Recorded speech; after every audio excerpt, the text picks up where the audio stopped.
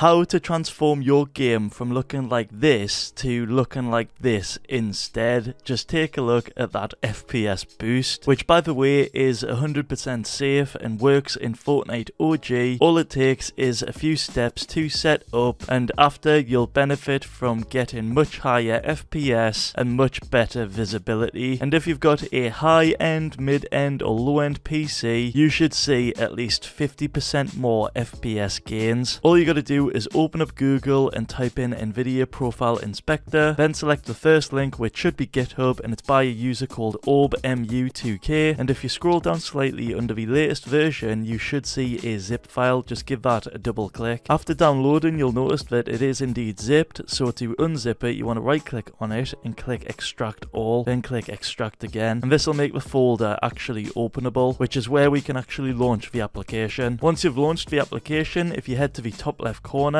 you want to type in Fortnite like so, and then select it like this. You'll know if you've done this correctly if you see a green bar and a few different EXEs. After doing that, you want to scroll down to where it says free anti-aliasing, and you firstly want to find the option anti-aliasing transparency super sampling. Now by default this is off, but we want to go ahead and select a specific option, and that is 0x608 replay mode all, that one right there. And after that, scroll down to where it says texture filtering, it's number 4, and you want to find a specific setting called texture filtering driver controlled LOD bias. Now by default this is turned on, but we want to click on the drop down and turn this off, just like so. Once you've set up those two essential settings right there, the rest of the settings are very customizable and they will change the way your textures look in game. So because of this, I've set up 3 different profiles you can try. The first profile is very low graphics. The settings for that are on screen right now. The second profile is the ultra low one. The settings for that are on screen right now. And the third profile is ultra low, and the settings for that are on screen right now. The one that I'm going to use and showcase in this video is the very low graphics for the first one, as in my opinion it's the most playable and the graphics aren't that potatoey like the others are. So to set that up, you want to obviously copy the settings. You want to click on texture filter and LOD bias DX, and we want to set this on 0.5, and then we want to do the same to the one underneath, that's the OGL one, and set that to plus 0.5. Then finally we want to click on texture filter and quality and change the default quality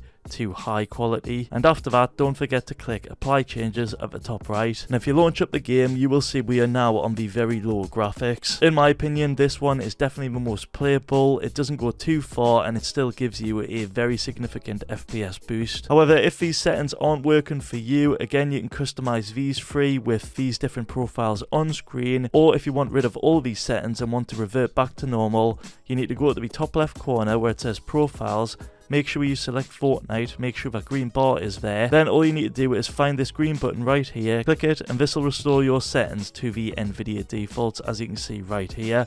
Just don't forget to click apply changes afterwards. But if you do choose to stay on the ultra low graphics, when you are in game you will notice how different it actually looks, and you will also notice the significant FPS boost you will gain while playing on these specific settings. Now obviously it does differ from profile to profile. The ultra lower you get, the more FPS you will get. However, that also can result in the game being a lot less playable. So because of that, that's why I like the very low graphics instead. You can see in game they're not that much different to the low graphics in game itself. You can see the mountains are obviously a lower quality, and this just makes the game run a lot more smoother. Same with these hills and stuff like that, they're just way better for visibility, and I think this isn't too far off the like super low settings we get in game already. One little tip I also like to do is to put my view distance on far. I think that balances out the ultra low graphics a ton. It's something I recommend. If not this profile, try out any of the other 2 on screen right now, and if a video does help, feel free to drop a like on it, drop a sub on the channel, and finally be sure to check out any of my other videos on screen right now.